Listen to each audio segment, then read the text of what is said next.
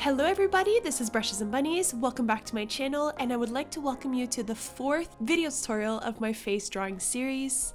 In this video, I'm going to be showing you the basic technique that I use to drawing noses, as well as how you can place a nose on a face. If you're interested in taking a look at the basic construction of a face, do check out my part 1 and part 2 videos of this face drawing series. In these videos, I really hash out the Loomis method and talk about the nitty-gritty details of drawing faces. So this is something I would definitely recommend that you check out before you get into the details, such as drawing noses, eyes, and lips or mouth. You can find links to these videos down below in the video description. Without further ado, let's just jump right into how to draw a nose. When it comes to drawing a nose on a character's face, there's a super helpful guideline that you can use that will make everything so much easier for you.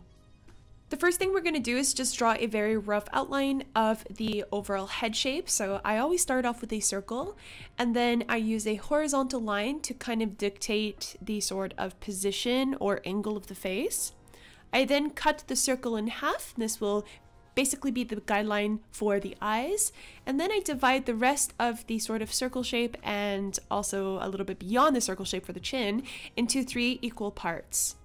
Now, the third line that I drew in this case, this is actually the point of reference that you will use for where the nose will be positioned.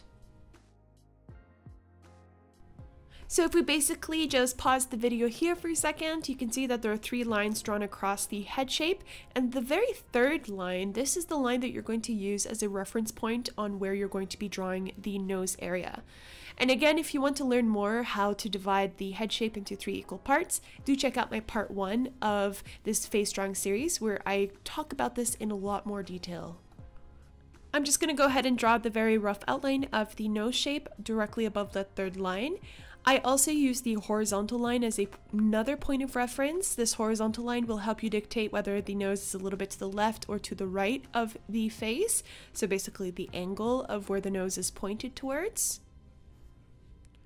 In this case, it's super easy because it's just a straight on shot of the character. So I'm gonna basically draw the nose in the center and directly above the third line.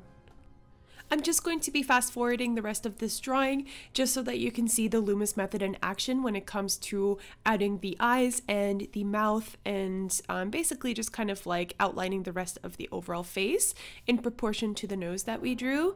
I do have to say that the nose is really the first point of reference that I draw when it comes to drawing faces. So I tend to start off with the basic mechanics of the head shape, and then I will pop the nose right in, and then from then on I can draw the eyes, and then I can draw the nose. A lot of this is basically referenced in my other videos as well, so if you want to know more details, I do urge you to check all the other videos out when it comes to eyes and or overall face. I know I keep repeating this, but it's actually quite important, just because there's too many details to really talk about when it comes to small areas of the face. But in this case, this is more or less the method that I use. In terms of basic shapes, I will discuss this in the next part of this video, and I'll show you in more detail on how I built the nose, just the overall shape of the nose, and how you can use these shapes to basically play with the different types of noses out there. This basically speaks for the shading, so I'll be talking a lot about how to shade the nose and sort of my technique behind it, because a lot of the shading does end up making your nose look a lot better. You can basically make or break your nose depending on how you shade it. So I will be touching base on this in the next part.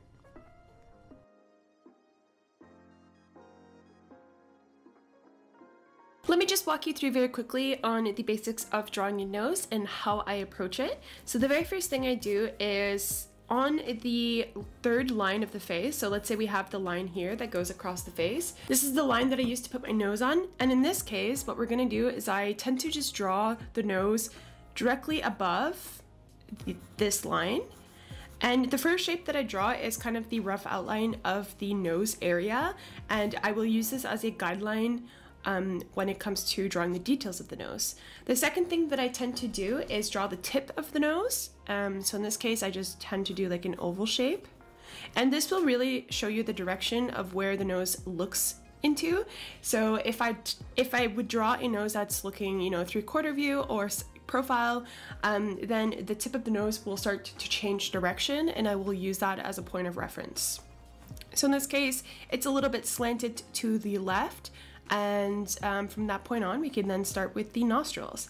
Depending again on the angle of the nose, the nostrils will either come directly below this this kind of like tip or a little bit underneath, and I will actually use the bottom of the diamond as a guideline. So in this case, we're actually going to do that.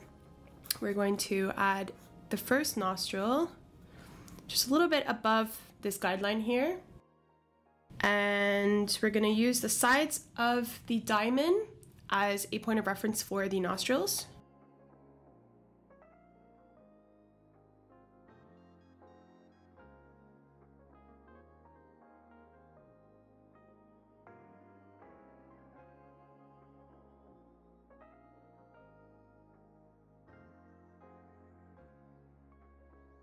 So I will shade below the tip of the nose to the bottom of the nose here.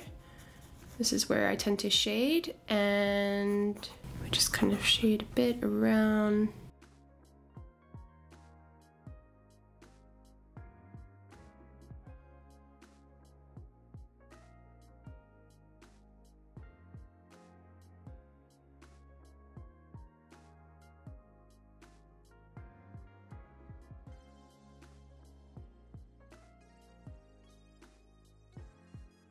And you can also just bring the shape up a bit. As you kind of progress up towards the top of the nose where the eyes are, there's another triangle shape that you can use. So again, this is a lot more prominent when you're drawing the whole face all together. So let's try another example of kind of a dramatic angle. So in this case, we're going to do the 3/4 view, and I tried to do, again, the diamond shape. The diamond shape will change depending on like the shape of the nose, of course.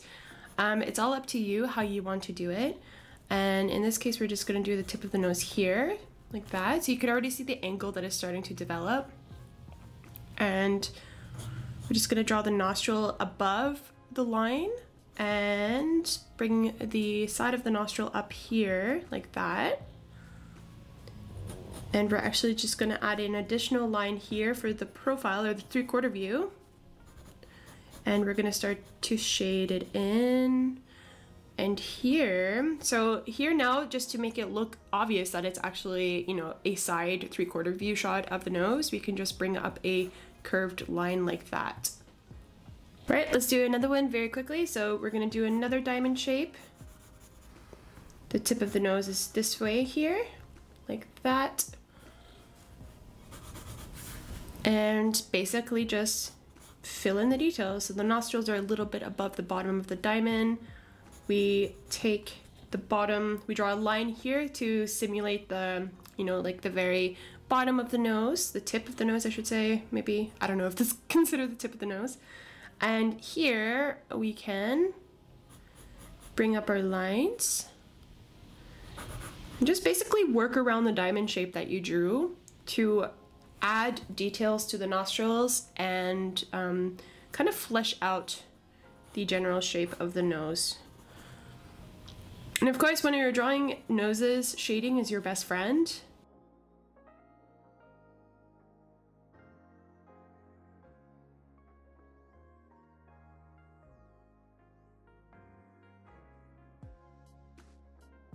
The third part of this video is basically just some advice from me to you.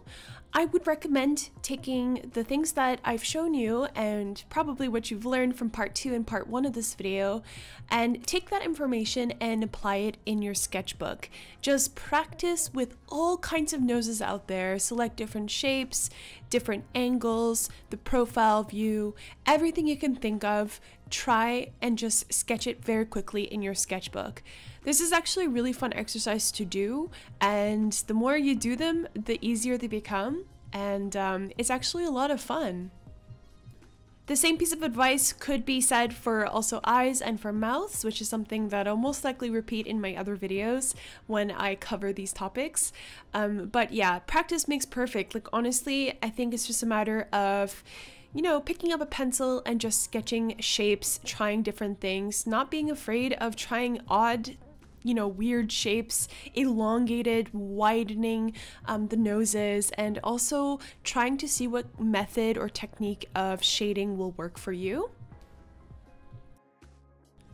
To summarize this video, I really want to say that there is not really one defined way on how to draw noses. If you check out for nose tutorials out there on the internet, you're going to find all kinds of different methods and techniques. You're going to find some that are a lot more realistic in nature, a lot more cartoonish. It really all depends on your style. So I tried to show you the technique that I use, which is mostly using reference lines as well as geometric shapes such as triangles, diamonds, and oval or circular shapes. And then when it comes to the shading, I tend to shade the under part of the nose, as well as a little bit on the sides around the nostrils and up once the nose meets the eye area. This is where I tend to focus mostly on the shading. So as you keep practicing, you're going to find the technique that works for you. But yeah, this is the technique that I use, so I do hope that it has helped you in some way. If you're looking for more video tutorials on face drawing, of course I do have a whole series, as I mentioned like 50 times in this video, so I do apologize for that. But all the links can be found down below in the video description. And the next video that I'll be covering for this face drawing series is actually going to be surrounding the lips and the mouth. And we're gonna get into more advanced techniques later on, you know, drawing different facial expressions as well as different angles for the mouth. I don't really cover this in much detail in my videos, so I really want to do an entire video outlining these sort of like advanced angles for certain parts of the face. But yeah, this is all coming in the future, so yeah, I hope you did like this. Leave a comment down below, don't forget to subscribe, and yeah, check out my social media, Facebook, Instagram, and also my Etsy store, because I just launched it officially once more. I am offering pet portraits for watercolor and oils. Check that out, I would really appreciate it.